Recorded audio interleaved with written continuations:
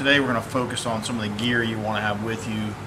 You're not going to be in a boat, you're going to be on foot, so you need to have everything you need with you. So we start with some of the basic stuff that you're going to need. The first thing you're going to need really is a stripping basket. This goes around your waist and you strip your fly line into it.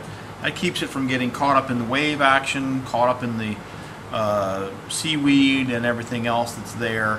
So it takes a little getting used to placing the line in the basket, but with a little bit of time you'll feel comfortable with it. This one's the line curve one.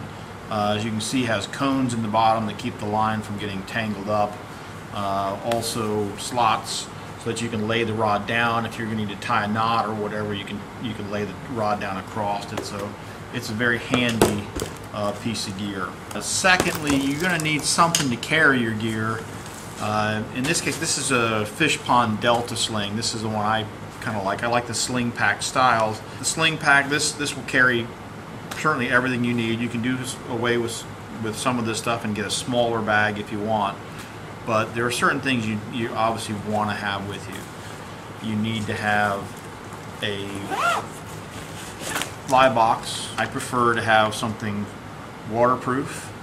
Secondly, you need a pair of pliers to take hooks out, cut line, something like that.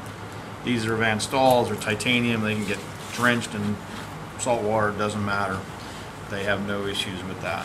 You need some leaders or some leader material. In my case, what I carry appropriate sized leader material, and then I also carry pre-made tippets that'll already have the class tippet and shock tippet put together, so that I can get that tied up fairly quickly, particularly if I'm going after tarpon or something like that.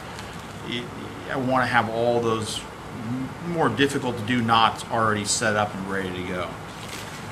If I'm using the two-handed rods or I'm using shooting heads, I've also got a wallet that holds different density shooting heads so that I can change those out depending on the conditions or possibly the fly that I'm using.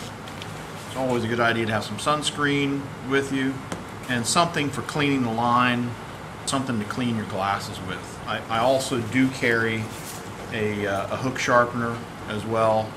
Your fly goes through the sand and gets dulled pretty regularly. Lastly, the one thing that has certainly served me well over the years to carry is a small pair of binoculars. With that, I can see birds working down the beach, fish breaking as well, see schools of bait.